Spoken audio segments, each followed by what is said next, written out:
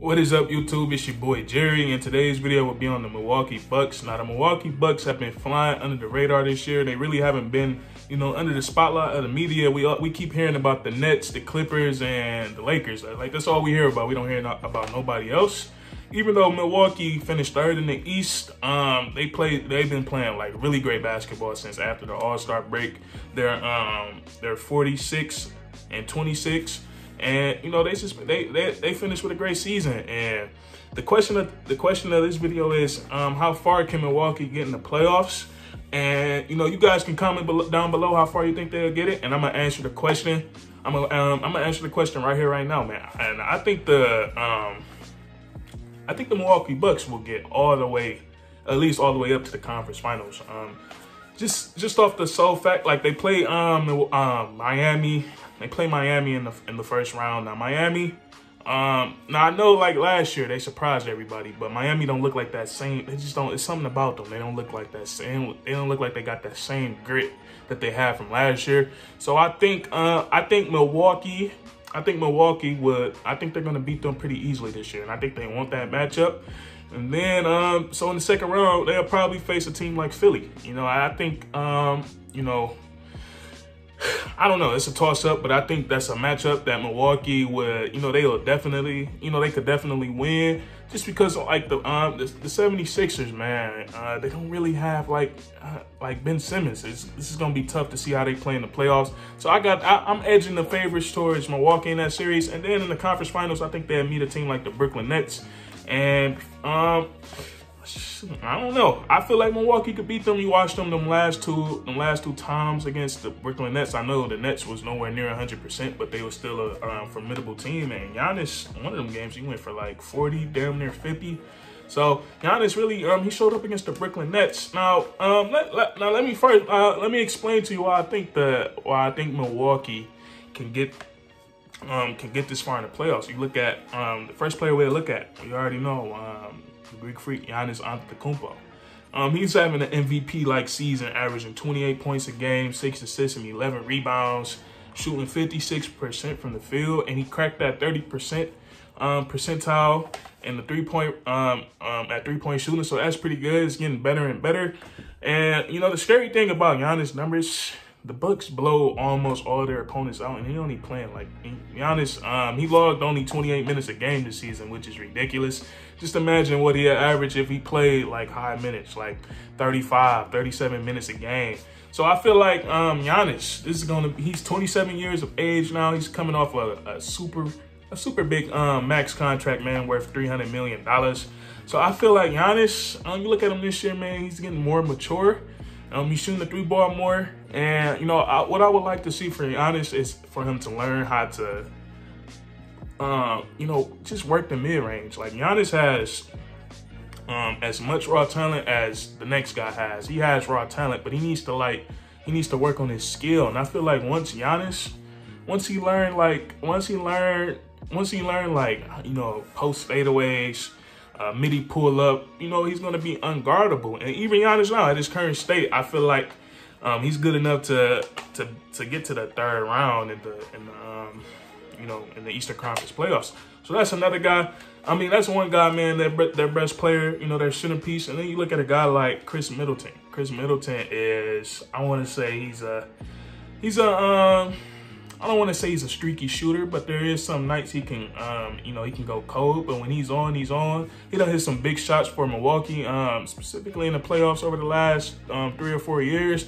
He's averaging 20 points per game this season, and he's a bucket. He's not one of the best. He's not a great defender, but he's a good defender. Long arms. He's like 6'7", and he tries on defense. So that's a guy we can look at, Chris Middleton.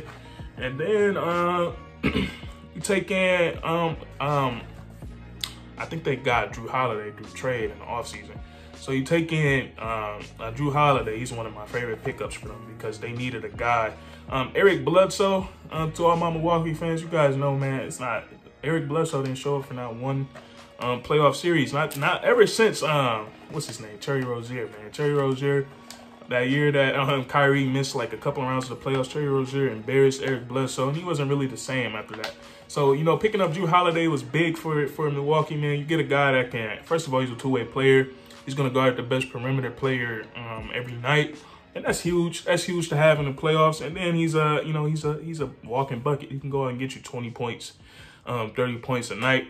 Not a night, but, you know, on a given night. And then, so, you know, he's averaging 17 points and 6 assists on the season. You know, he's still getting, you know, used to these new guys. He's been kind of, you know, he's been nicked up at points this season. So, you know, I expect Jrue Holiday to be an intricate part of the Milwaukee Bucks team. And, you know, and I just think he was a great pickup for them. Now, you look at the rest of the Milwaukee Bucks, they have a bunch of role players. You know, they're very deep. They got seven players averaging, you know, double figures a game, which is, you know, that's gonna be great when you can go 9-10 deep in the playoffs. It really comes in handy. And then you got another pickup they got in the season. I don't remember if they got PJ via trade or via buyout, but PJ Tucker was another great pickup for the Milwaukee Bucks. He's another guy they needed, a guy that can come in the game when they want to pay Giannis at the 5, throw PJ at the 4, because, you know, sometimes Brook Lopez is a defensive liability. You know, he's getting older. He's not as quick as he used to be. So, you know, you throw PJ in at the 4, he can guard, I want to say 2 through 5, 3 through 5. He's a hell of a defender. You know, he can shoot a 3 ball, especially the corner 3. You know, we all know how the Milwaukee Bucks play. Giannis, you know, 5 out, top of the key. You know, PJ's 9 times out of 10 going to be in the corner, and you know the corner is the first place to always rotate. So, you know, and Giannis is a great passer. Giannis gonna hit him right in the shooting pocket. You know, right to PJ Tucker, probably the best corner 3-point shooter in the league. You know, percentage wise, you know, I'm not saying he's a better shooter than guys like Steph Curry from the corner, you know, Klay Thompson, but percentage wise, I think PJ Tucker, you know, he holds the highest 3-point percentage in the corner. So, you know. Yeah, so you got guys like that, man. Hard-nosed players like PJ Tucker. You got DiVincenzo. Hope I said his name right. Pat Connaughton, he can play ball. Another pickup they got, nobody talks about, Bobby Portis. He's playing some good basketball for them. And then not only are there, you know, players doing individually great on their team, you look at them for, you know, look at their team stats. They're 4th in 3-point, they're 5th and 3-point attempts, 4th and 3-point percentage. That's it. That's going to be huge for the playoffs. So they got shooters on their team. They're 5th in offensive rating, and then they're 10th in defense. So we got a team that's top 10 in defense and top 5 in offense. Recipe for playoff success. So, you know, that's why I think Milwaukee.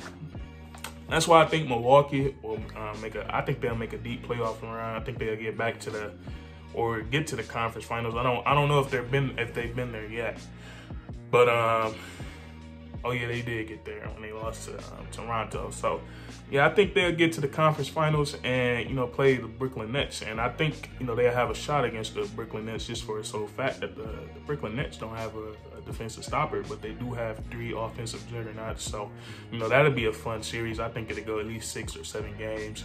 And yeah, man, that's it for this video. I wanted to make a video on the Milwaukee Bucks. I feel like nobody has been talking about these guys really this year. But if you enjoyed this video, man, leave a like. Comment down below how far you think the Milwaukee Bucks can go in the playoffs. Some of you guys might think they'll be a first-round exit. You know, the Heat are a goddamn wild card. You never know what to expect from them. And also subscribe, man. Subscribe if you like, you know, if you like videos like this. You know, subscribe for weekly content. You know, I done uploaded for like, you know, 4 straight, not 4 straight months, but so it's, you know what, I ain't even gonna try to do the mental math, but at least like 20 straight weeks I done uploaded. So the content is very consistent, man. If you enjoy it, you know, subscribe, and that's curtains.